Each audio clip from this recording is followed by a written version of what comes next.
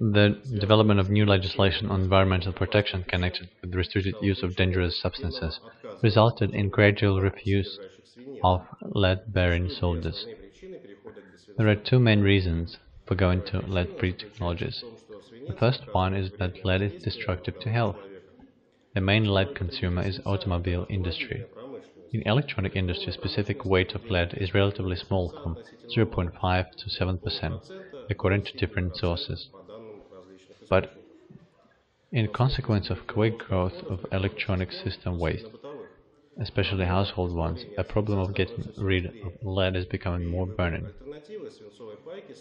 Choosing an alternative for lead soldering, we should take into account damage done with materials. For example, cadmium is a high toxic and shouldn't be used. Ford Motors Company, for example, prohibits using cadmium-bearing materials. Stibium is also high toxic and cannot be considered as a base metal in alloys. Silver and copper are used in lead-free solders in small quantities. Their danger level is low.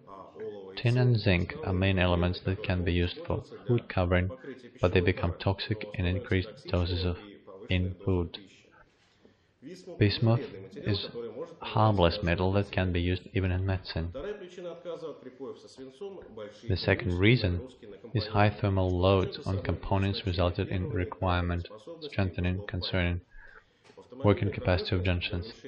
In automobile industry, more microcircuits are placed in motor department with temperature of 150 degrees centigrade and higher, reducing the number of wires.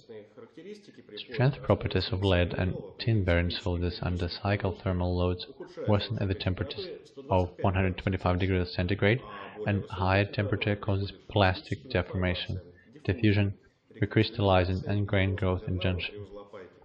Standard tin-lead-silver solders with melting temperature of 179 degrees centigrade and tin-lead with melting temperature of 188 and 83 degrees centigrade are characterized with rather good properties in microcircuit stability and consequently reliability of soldered joints at a working temperature of up to 150 degrees centigrade.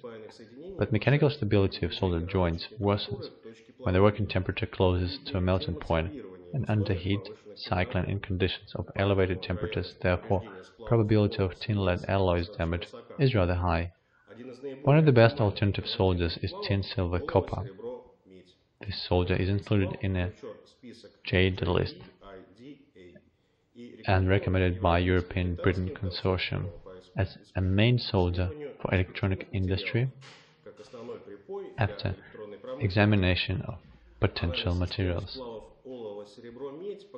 Analysis of tin-silver-copper systems show that this solder is the most resistant to splits under thermal loads, and that is the best alternative to a tin-lead system.